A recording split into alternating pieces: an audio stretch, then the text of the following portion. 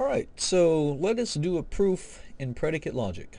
The system of predicate logic has got three new rules. Let's write the rules off to the side.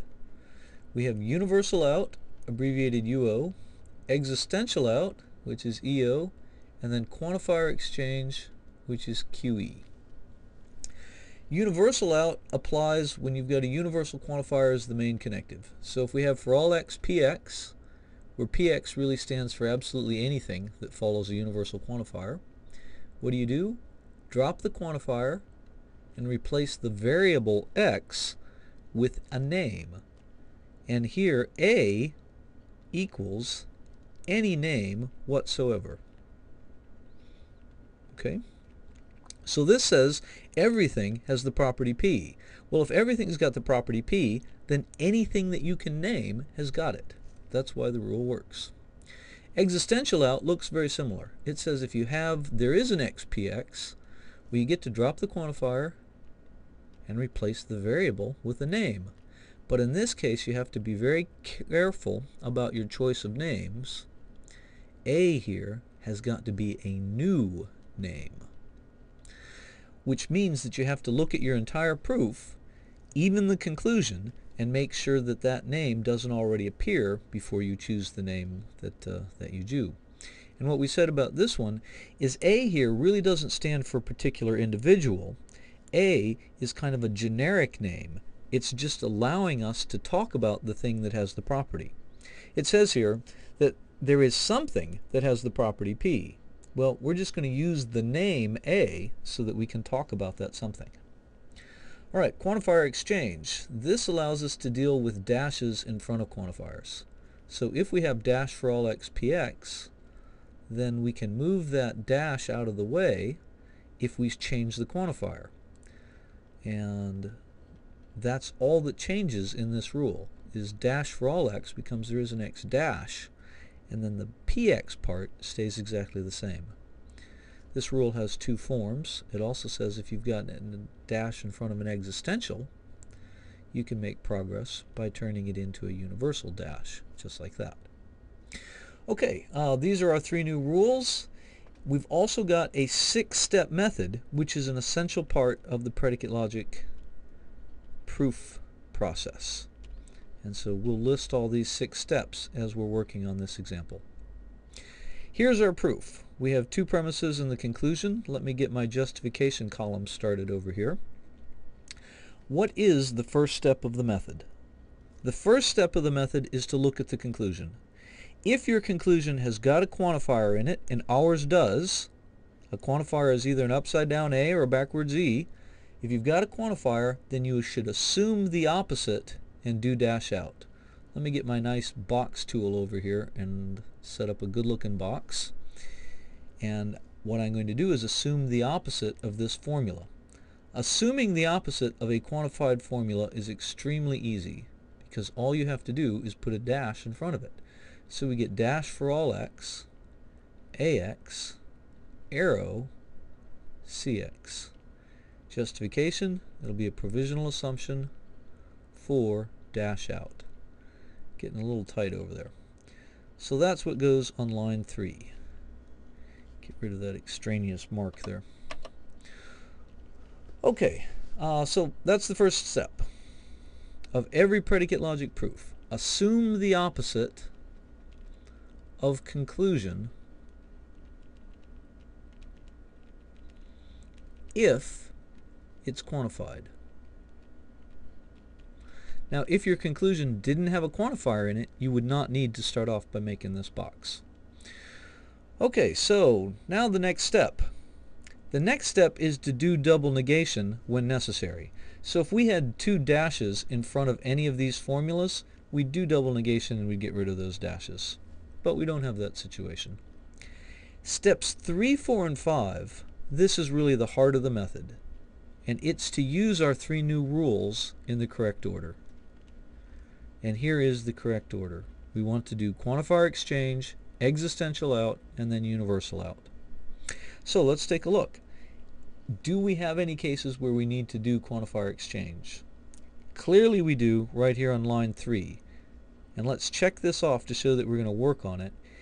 And the reason we obviously need to do quantifier exchange is because we have a dash in front of the quantifier. So we take this formula, and notice this is all that we're going to change. This stuff in the front is all that changes.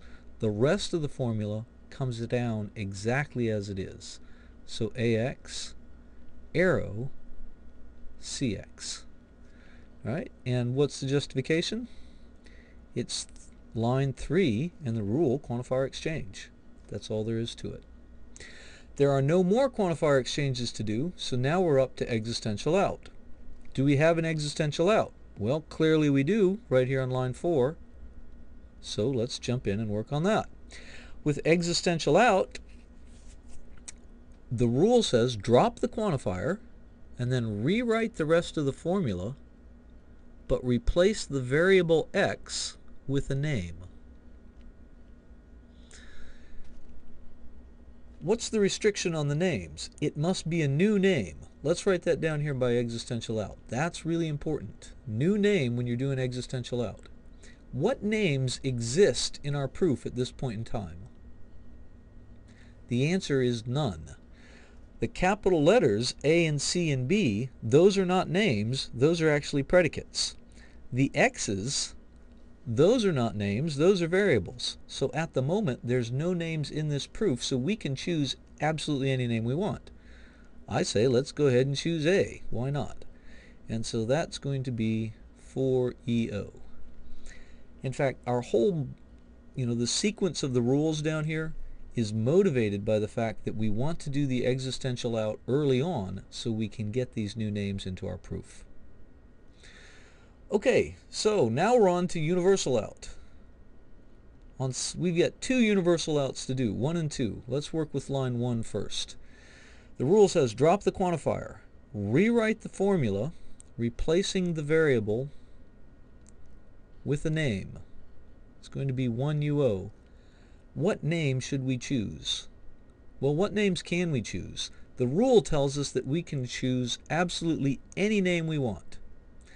But in practice, we want to choose a name that's already in our proof, and the only name that's in our proof is A, so that's the name that we should choose. And I hope that you can see this is exactly why the rules are done in this order, because we did the existential out first so we could get a new name into the proof, and now we're going to do the universal outs. So line 7, we're going to work on number 2. I think you know exactly what this is going to be. It'll be BA, arrow CA. Justification, 2UO. At this point, you'll notice we have checked off every single line that had a quantifier in it. We are done with the predicate logic part of this proof. Step 6 is to go back to the old rules. All right? And in fact, at this point, it's like we're starting a new proof. And we have 5, 6, and 7 as our premises. What is our goal? Our goal, of course, is to get to a contradiction. But at this point, it's like we're back to the stuff we were doing in propositional logic. You'll notice that our components, of course, are not single capital letters. They're these couplets. But nonetheless, the rules apply in exactly the same way. All right, so looking at lines 5, 6, and 7, is there anything that we can do? Well, line 5 clearly has a dash outside parentheses. That should remind you of De Morgan's and arrow exchange. Those are really important derived rules for us at this point. And what are we going to get? AA ampersand dash CA. Justification, 5AR, 5 arrow exchange. Well, that's obvious. Now we need to do the ampersand out. AA dash CA. 8 ampersand out done twice. And now we've got a couple of options. Probably the easiest thing to do is just to take line 6 and 9 and put it together and get BA. So that would be 6, 9, arrow out, 6, 9, arrow out. And then on line 12, we can do another arrow out here with 7 and 11 gives us CA, 7, 11, arrow out. And then 13, we should have a contradiction. 10 and 12 would be CA ampersand dash CA. 10, 12 ampersand in. And what's the justification for the conclusion going to be? The whole box. line 3 through 13, dash out. All right, that's predicate logic proof. This one actually hits all the basics that you know to be able to do predicate logic proofs. All right, let's do another one.